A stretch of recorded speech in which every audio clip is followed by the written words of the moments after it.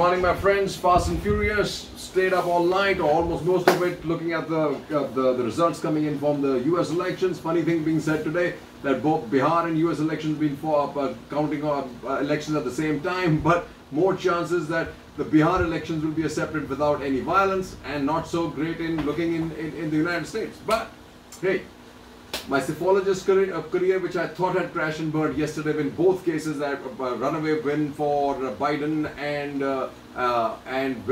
was gone down the tube, but at least half of it is true. It looks like Biden might win, but let's more tomorrow on that. But here's what we go as we left off yesterday night.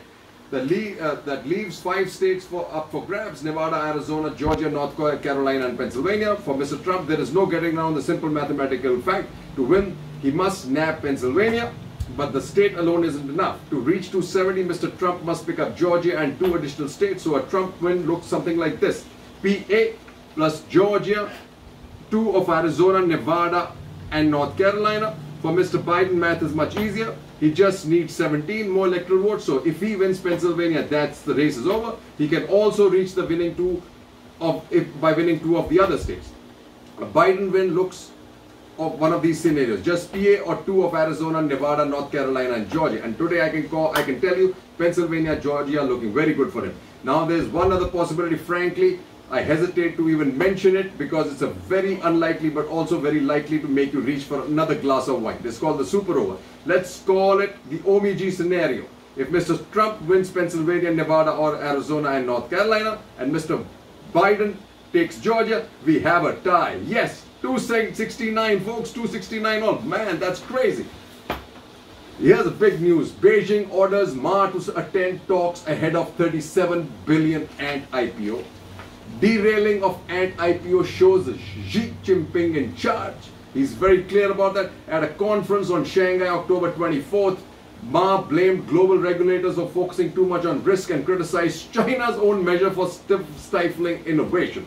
The remarks came after VP Wang Qishan, a Xi confidant, called for a balance between financial innovation and strong regulations to prevent financial risk.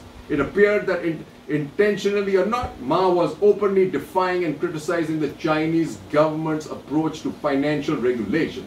Andrew Baston, China's researcher director, gave call research, wrote in a note.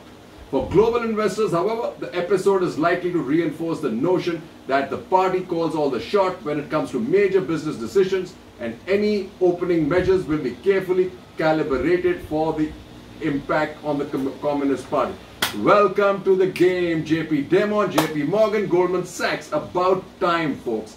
They've been taught a lesson, smacked on the face by Xi. Actually, it's these guys. Important. Don't silence critics. Just as no one is above the law, exercise the law with circumspection, reason, and justice, folks. This is about catching Arnab Goswami, but here I'd like to make a caveat.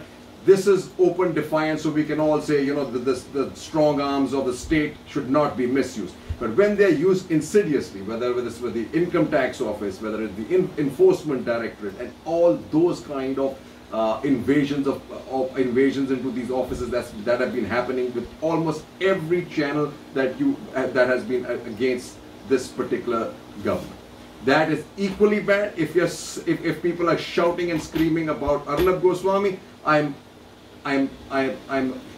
quite sure that they should also be fair and talk about that too. And what is happening here? We talk about agriculture. Haryana farmer block highway today. Amrinder protests step motherly treatment government says did not do. Here, the blocking of the trains by Piyush Goyal actually absolutely shows, with no coal going into Punjab, that this is a hostage situation, and Mr. Goyal must reverse that at the earliest. Cheers, folks.